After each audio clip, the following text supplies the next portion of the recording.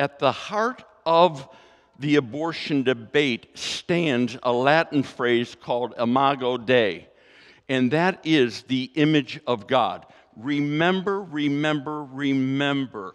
Attacking the unborn is tantamount to attacking God, since all life was created in his image. At the same time, and I want you to hear Pastor Jerry very closely this morning, at the same time, celebrating and giving God praise for his movement in this momentous space in time that we're living in.